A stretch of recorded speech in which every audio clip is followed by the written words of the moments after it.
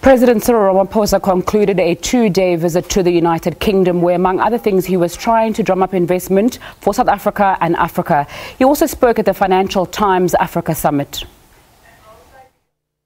Africa and South Africa is a land of great opportunity. We are brimming with lots of opportunities, and we are now a continent, and in the case of South Africa that is transforming, it's reforming, it's embracing new technologies.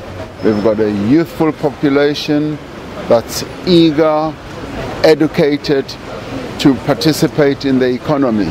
So we're opening up opportunities for both business, young people, women, and this is where business people should come and invest. And that's why we are here to urge the investing community, the form of sovereign wealth funds, private equity, various other investors and companies to come and invest. And if they want to make profit, South Africa and the African continent is the place to go. Obviously, there's still big issues with unemployment, with poverty, infrastructure.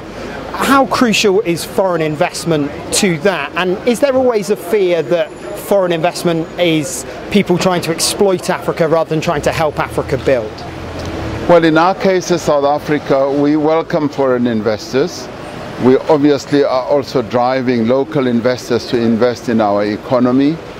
And through the investments that we can garner from both foreign and local, we believe that we are able to address the challenge of unemployment, of poverty, but at the same time, general development.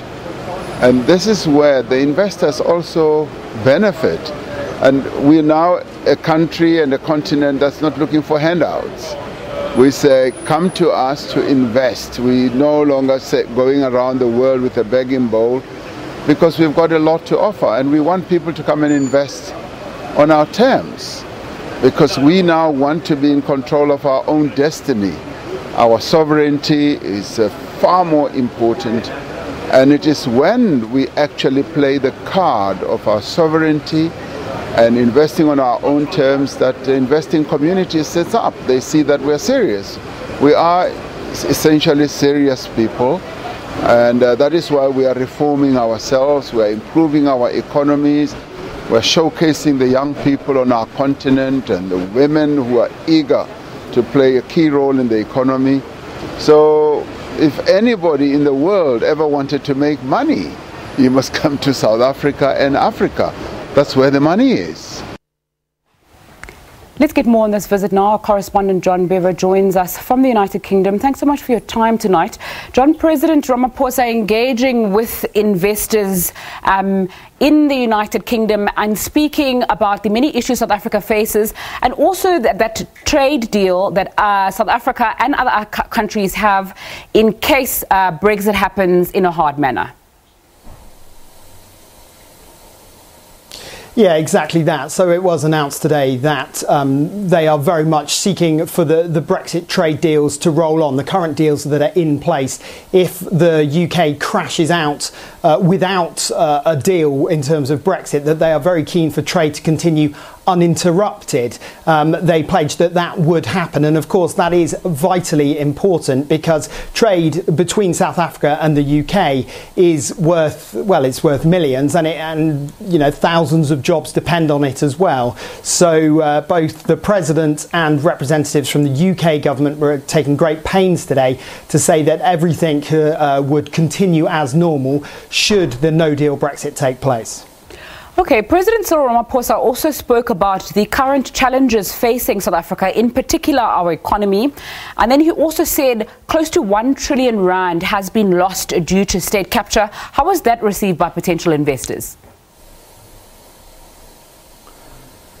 Well, it's a staggering figure, isn't it? He didn't actually announce that during his speech. It came up in a question and answer session afterwards at this Africa Summit event hosted by the Financial Times newspaper. And it really is a staggering amount of money. And you would imagine that if you were a serious European investor, you would want to know that the money you invest is actually going towards what you think it is, and that it's not going to suddenly disappear into this huge corruption scandal. So, of course, President Ramaphosa was at great pains to try and go through the full details of how that was improving, of how things had changed, of regulatory reform, of cracking down on these illegal activities. But of course, if you are an investor and you are about to part with, you would imagine, hundreds of thousands or millions of pounds, you would be very nervous hearing that the scale of corruption over the last decade and longer has reached that staggering figure of R1 trillion. So of course people here are nervous, and I think rightly so, but the president was very keen to sell this as a great opportunity for Africa, that they were at the crossroads of something big, of the trade agreement that's about to come into force was something that was going to be good not just for South Africa but the wider African continent, and that Europeans should be putting their money into Africa. SABC News correspondent John Bever giving us an update on President Cyril Ramaphosa's visit to the United Kingdom.